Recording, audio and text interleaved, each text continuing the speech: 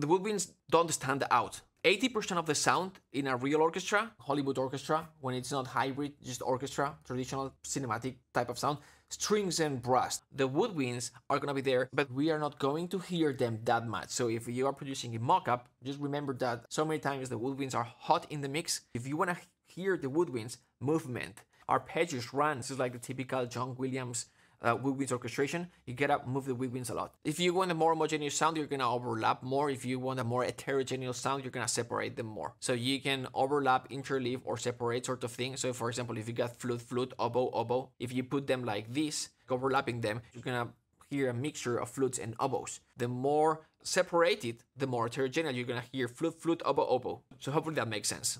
More homogeneous type of sound, less homogeneous type of sound, more heterogeneous type of sound.